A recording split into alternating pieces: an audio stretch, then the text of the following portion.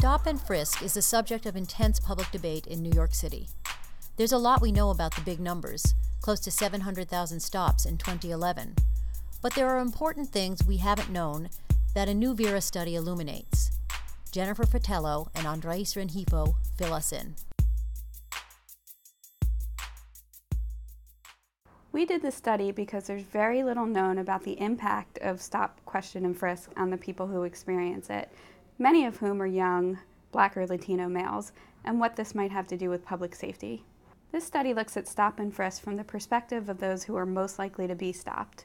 To do that, we went to 5 of the most highly patrolled neighborhoods in New York City, and we surveyed nearly 500 young people, all of whom have been stopped by the police at least once in their lives.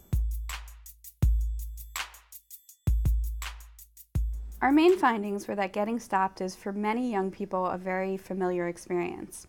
They also don't trust law enforcement, and it's negatively linked to public safety in a variety of ways. So specifically, we found that 44% of the young people we surveyed had been stopped repeatedly, 9 times or more. The average number of stops in the past year was 7.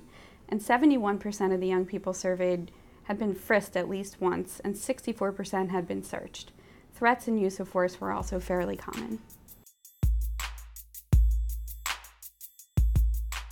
This translates into serious public safety issues. For example, 88% of young people believe that residents in their neighborhood do not trust the police.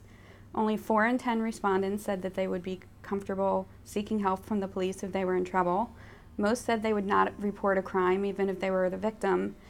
And willingness to report crime declines in young people who have been stopped more often in the past, even when they themselves are the victims. These findings are important because other research shows that intensive policing may reduce crime in the short term, but it may also sow the seeds for negative outcomes in the long term. Young people are self-confident and optimistic. 80% feel good about the racial and ethnic group they belong to and feel they have just as much of a chance to succeed in life as people from other neighborhoods. From the survey, we learned that many of our young participants are going to school or are actively participating in community organizations. They feel they want to serve at the community level, that they want to engage in productive lives, and they see that aspirations and vision of their life that takes them far beyond their neighborhood context.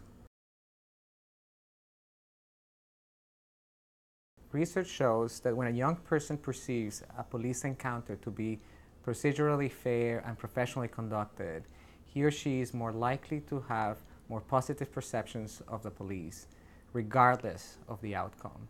And with greater or more positive perceptions of the police, there is also the chance that those will translate into greater and more fluid cooperation in the future, including crime reporting and other types of cooperation with law enforcement. There are several concrete recommendations that flow from this work. First, the NYPD has reduced the number of stops in the past year and the crime rate is held steady. As they recalibrate the number of stops, we recommend that they take into account the serious adverse consequences that this study found. The NYPD can also build trust by expanding upon existing trainings that focus on fair and respectful interactions between residents and the police. Finally, this study provides a benchmark by which to measure the success of future efforts to build trust and improve relationships within the community. We hope that it's the starting point for ongoing research, hopefully in collaboration with the city and the New York City Police Department.